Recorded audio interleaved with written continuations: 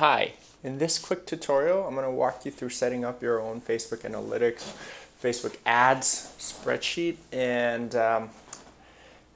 in the end, you'll get something that's very similar to what you're seeing here, which is fully automated. You don't have to do anything and basically save over 40 hours a month just gathering information from these three accounts. So, to get started, I have gone to the Factivate template library. I've looked for the Facebook Ads Management template and have downloaded it. And this is what I get, right? It's a blank template. There is no information here. I see there's some places for KPIs where I can, as a campaign manager, can add my comments. This just seems like raw data for the ads information. This is, I'm guessing, Google Analytics data, if I were you, right? But you don't really know how to start populating all this information. Then you can keep exploring. Now we're getting just into Facebook ads. I see that this is 14 days. There's something here that says text in blue is manually entered. What that means is anything that is blue, such as these dates, you have to change manually. It's not a formula that will recalculate automatically. So keep that in mind. Obviously, this is all blank information, but I see that I like all these KPIs. I do want to report on my top campaigns, most shared, most liked, most discussed, and then I want my top 10 campaigns published in the last 2 weeks sorted by engagement with all this raw data because I'm tracking it consistently, right? And I see now that there's another tab for posts with information that is relevant to me, Facebook fans, how many posts I publish, engaged users. This is something that I track consistently: applause rate, amplification rate, conversation rate for my own success metrics.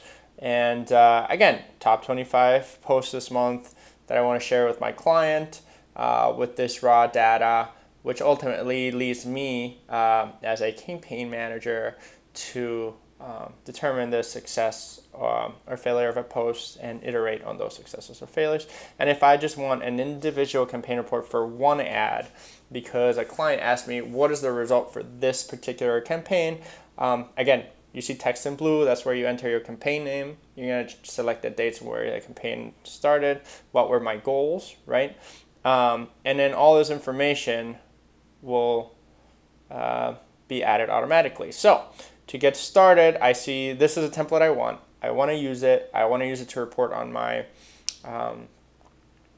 agency. It's very simple. We're going to go to the blue tabs and click on a blue tab. There's 4 of them. You're going to click on the top right here, the Google Analytics for the Google Analytics tab. Authorize, set, and click on the little cloud. If you need a how-to, here are steps, right? Then I'm going to go to Facebook ads. Do the same thing, authorize set, cloud, Facebook page, authorize set, cloud, and Facebook posts, authorize set, cloud. That's pretty much it. If I want a 12-month outlook for all of the data, particular to Facebook, this is where I'm going to go. Web analytics is included. A lot of times we fail to see the link between our Facebook activity and our landing pages or conversion pages. This is a great place for you to do that. So that's pretty much it. I think that the beauty of this is you can start tracking your own KPI. So let's say you don't want a conversation rate, you want cost per click, change it, and then you add a formula that references Facebook ads, right? Same process as you would in a typical spreadsheet. The one last thing that I suggest you do is you start thinking, see there's a lot of data in this Facebook ads monitoring for the last 2 weeks. You start thinking about your UTM. If you haven't implemented a pixel, this is a great way for you to track conversions, and you set up a UTM link through Facebook, right? This essentially checks for that link and will give you, what is Facebook reporting and what is Google Analytics actually reporting came from that particular URL. So you start noticing, if you start noticing some discrepancies, you have to figure out exactly where those are happening. But it's a really good, useful, top 10 conversion pages that have helped a lot of people. So that's pretty much it.